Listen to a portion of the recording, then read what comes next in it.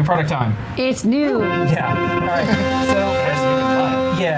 First new product, you can sign up for this. So we're going to have the new 3D robotics UAVs. This is the Iris. They're on their way. These are the kind of ready to fly out of the box from our friend Chris Anderson. Chris Anderson, who was the editor-in-chief of Wired, who quit to then start his own electronics company. Awesome. After talking to Lamore and seeing that, hey, I want to run a company too. Just bagged $30 million in funding for DIY drones, which is now 3D robotics. Booyah. Yeah, intense. So this is his new product that's coming out very soon. We hope to stock. Next up, this is just a quick one.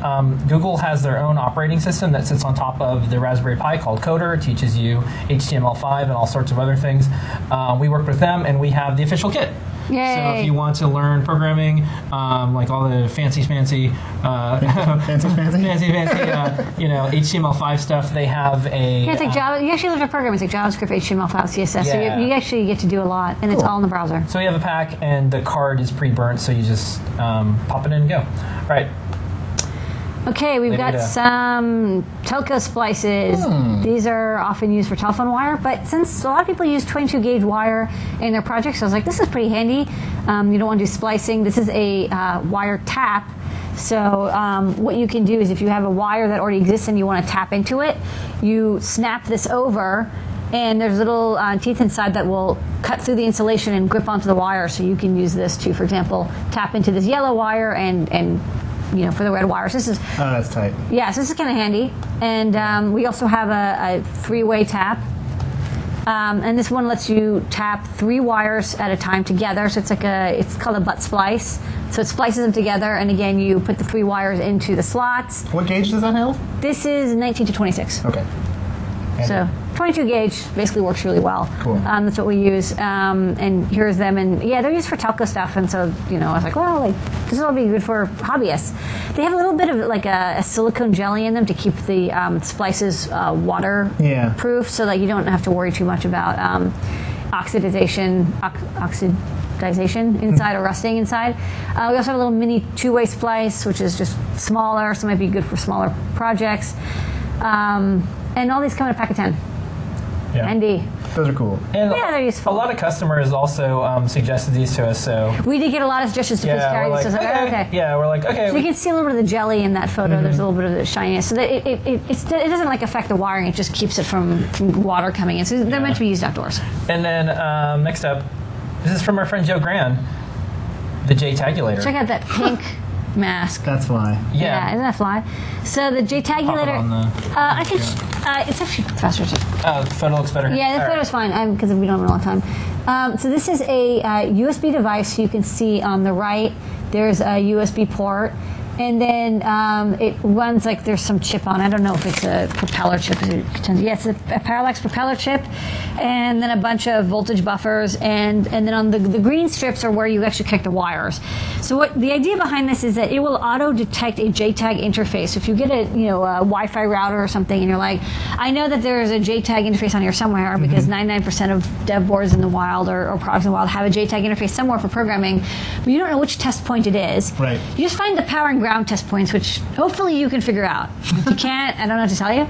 And then you can connect every other test point you want, just solder little wires and connect them to the green terminal blocks. Have you put this through its paces? I have not. Okay. But I trust Joe Grand because he's Kingpin, and Kingpin's a pin. It's pretty cool. It's pretty cool. Yeah.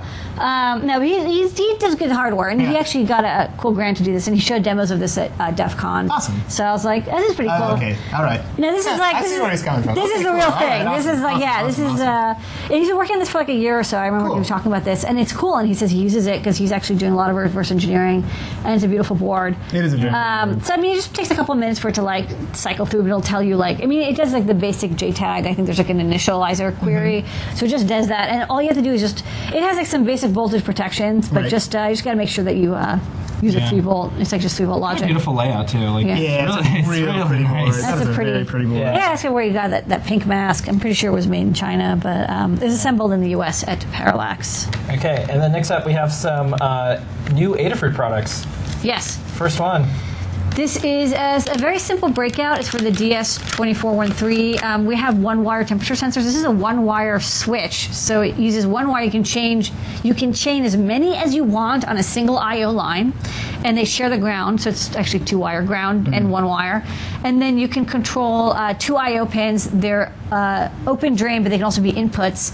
And if you're into one wire, because it's nice, you can have multiple devices on one pin, and they all have unique like 32-bit IDs and stuff. So it can be a handy way if you want to have like a chain of switches or something drivers, and you'd have a local power supply on each one, but you can have the wires be like 30 meters long or something crazy. It's just not very fast because it's like this sluggish but effective way of doing stuff. And I mean, it's used sometimes in like home automation and stuff because it's you have one line going through. Anyways, one wire. It's nice. Okay. And do you want to show the stereo thing or the USB? Yeah, we'll show the USB thing. Okay, let's do USB first. All right. So here we go. This is our new USB power gauge. This is exciting. Yeah, this is a power gauge, and I was inspired by a couple different projects I'd seen online, including a Kickstarter that had something similar.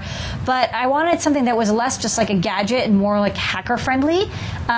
So this is designed specifically for hackers and makers.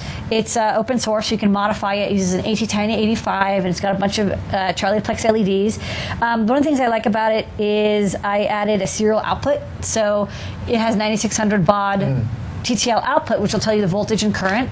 You can reprogram it, of course, if you want. There's a standard like ICSP breakout. For people who want to see how much current's going through USB for various devices, and they could even plug in something to see or log it. If you can log it. So yeah, it's meant for. I was actually building it because I was debugging some Raspberry Pi power draw stuff, and the Raspberry Pi is powered up from USB, and so it was like I didn't want to haul out my power supply. I just wanted to plug into my computer, and then I wanted to see how much current was being drawn. So this is a little power gauge, and every LED lights up for every watt of power that's being used.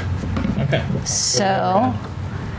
Here, really close. So yeah, there's input over here and then output over here, or whichever way you want to think of it. Like I guess current goes this way. So you plug this into, say, like your wall adapter. Here's a USB extension cord. And it's pretty simple. There's a green LED, and the green LED tells you if the voltage is above 4.5 volts. A lot of times, if you draw too much current, the voltage will droop. And under 4.5, a lot of stuff stops working really well. That's kind of outside of the USB spec. And then, like, let's say I want to charge like this. I've got this battery pack or something here. Yeah. So it's charged over micro USB, and I plug that into the other side.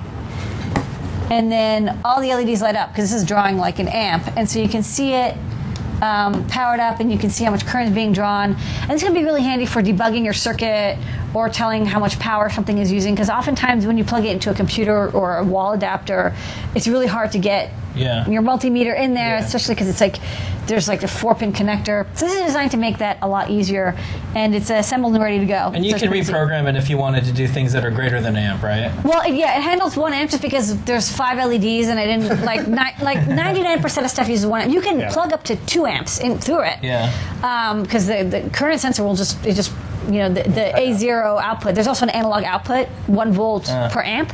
So if you just want to put your multimeter on it and you want to see an analog multimeter, that could be really handy. Or port up to 2 amps over serial.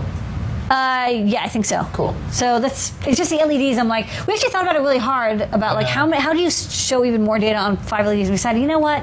Let's handle the most common case, and then if you want anything more complicated, use serial output or analog output. Just a little power gauge. All right. Handy. Those are the new products. I use it every day. Oh wait, we have the plastic. There's still one more. Sorry. Show that the photo didn't come in, so it's overhead only. Okay. Overhead only. New products are not over yet. But wait, there's more. There's like a encore. So I also updated. We had a Class D amplifier board in the store, but I actually wanted to make one that was a little bit less expensive. Hold on, this is really dim. Maybe. Out a little bit. Hello. What are you looking for? Yeah, it's kind of hard to see the chip. Yeah. Oh, it's so dark all of a sudden. It's dark. I don't know what to do. We don't have a picture. Hold on. Let me see if I have the plain board. Here, I can hold it up. Oh. Okay. Well, I was going to try to grab a picture. Okay. So. We have a Class D amplifier on here with 2 stereo outputs on this side, And then on the input, you can have differential inputs, and it's got, I've hooked up here to a bunch of speakers. It can do up to like 2.8 watts into each channel from a 5-volt power supply, which is really handy. It also runs off of 3 volts, although you can't draw more than like I think a watt or so into 4 ohms. You can do 4 ohms or 8 ohms. It's really good for portable projects, small projects where you need like it's really skinny. It's like a super teeny little board, so you can use it in your projects. And you don't have to put the terminal blocks on it. And we also have a little dip switch that you can use to select the gain. It can do up to 24 dB gain, which is pretty loud. Yeah. Hurts your ears. Yeah. All right, that's new products. All right. New products. All right. And wait, there. there's no more. There's no more.